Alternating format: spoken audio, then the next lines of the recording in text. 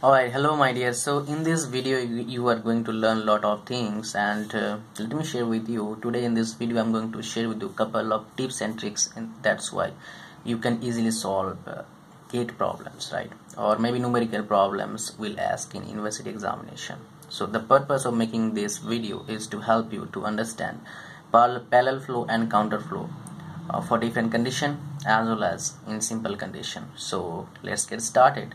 Well, this is one of the type of heat exchanger. You can say if you wanted to classify heat exchanger, then there are many ways, and according to flow we are having three types of heat exchanger. One is parallel flow, counter flow, and another one is cross flow. But in GATE most of the time we got question from parallel flow and counter flow with some simple secret or simple little bit extra things I am going to share with you in this video only. That's why you don't need to go anywhere else, right? So what is parallel flow? We need to know what is parallel flow and what is counter flow. If the direction of flow is different, if the flowing hot fluid or cold fluid is flowing, the direction is same, that is known as parallel flow. If direction is different, just I must say opposite, then it is known as counter flow. I hope you understand, but this is only the basic approach. We need to understand it in that way. That's why we can solve numerical problems related to this topic. Alright, so let's go for it. So first of all we have to draw a parallel flow heat exchanger and a counter flow heat exchanger.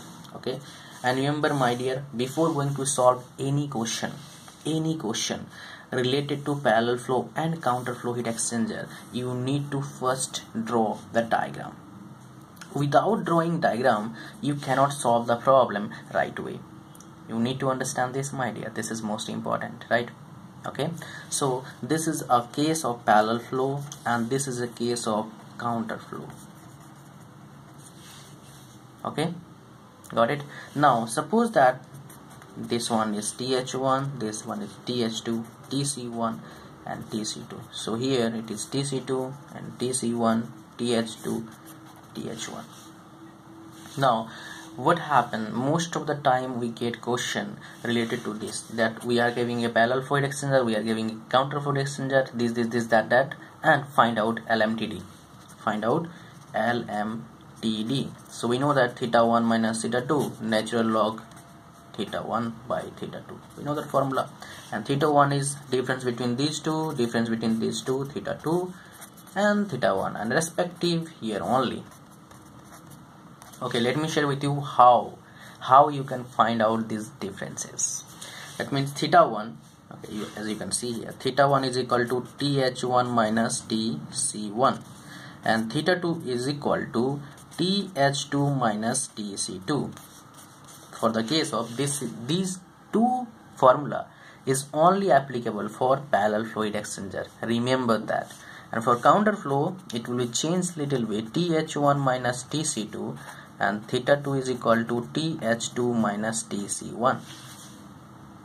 So these formulas, by using these formulas we can easily find out parallel flow heat exchanger, LMTD for parallel flow heat exchanger and counter flow heat exchanger. Now secret tip, what is that? That is most important. That is most of the time we get theta 1 is equal to, we can get only get for the case, single case only, that theta 1 is equal to theta 2 for the case of counter flow heat exchanger. Okay, if this happen, then how we can find out LMTD? Because we are having one thing here, theta 1 minus theta 2, then LMTD will become 0 if theta 1 is equal to theta 2. Are you getting me? Okay, don't worry, let me give you an example. Suppose that we are having a theta 1 is equal to 40 degrees centigrade and theta 2 is equal to 40 degrees centigrade, same temperature differences. Then what, and this is only can happen in case of counter flow heat exchanger, remember that. And then what would be the value of LMTD for this case? LMTD would be 40 degrees centigrade. Simple trick, and this question, this type of question already asked in GATE I have solved. I don't remember the exact question, but I'm sure I have solved this type of problem already.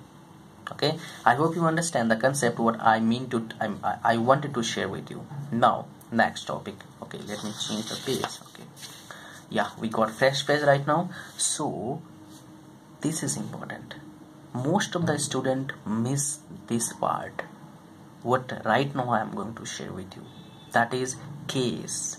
There are two special cases we most of the student missed because they don't study, and then they don't go a little bit in depth. That's why they miss this. That is, two cases are there. One is for steam condenser and another one is for steam generator. Steam condenser and steam generator. These two cases are most important and play most important role. And you know one thing, my dear, these two cases having two diagrams. I mean, for steam, let's say I'm going to share with you here parallel flow and counter flow diagram for steam condenser, and here I'm going to share with you parallel flow and counter flow diagram for steam generator. And one more thing, here what is happening, doesn't matter what type of flow they are going to give you, the answer would be same for LMTD. I mean, LMTD, logarithmic mean temperature difference, will be same for parallel flow as well as counter flow. This is the real beauty of getting question in this topic. Okay, I have already proved all this. I mean, I have solved. So suppose that this is THI, and here also the same, right? Exit say, and definitely temperature will increase, TCI and TCE. The parallel flow, and in case of counter flow, what will happen? This would be like this: THI, THE, TCI, TCE. Okay, these two are for the case of condenser only. For the case of condenser.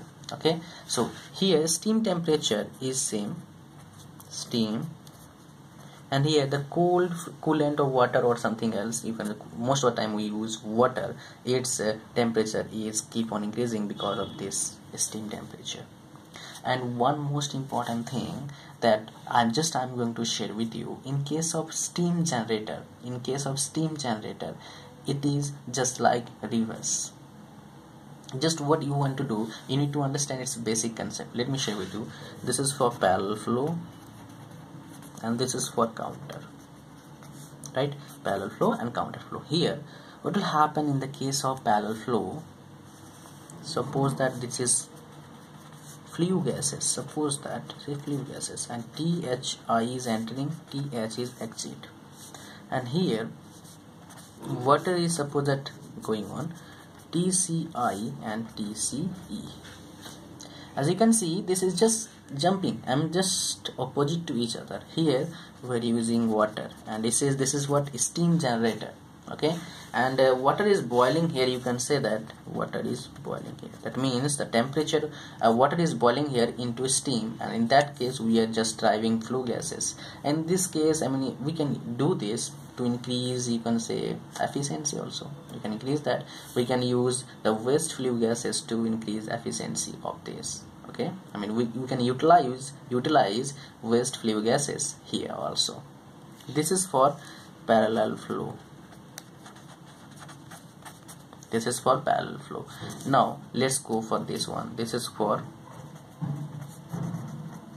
counter flow, right? So here what will happen, water is flowing like this, TCI, TCE, and this would be like this. So what is the major difference here? As you can see, major difference is this, that direction. Here see the direction is this side, right hand side. Here the direction is left hand side. I don't know for which side you were watching this video, but for me this is like this, right? So what is the most important case I have shared with you? That is, you have to know these two cases first, because you cannot see these diagrams all the time. And most of the time they just going to give you input temperature or exit temperature. and they will give you, this is the case of steam condenser. So where exactly you are going to make mistake, you don't know what is the value of input or exit, but both values you are not going to know. So that's why you need to know the cases diagrams for these two cases, steam condenser and steam generator. I hope you understand some crucial concept regarding heat exchanger for competitive examination point of view or numerical approach, I must say. Thanks for watching. See you soon in my next video. Bye bye.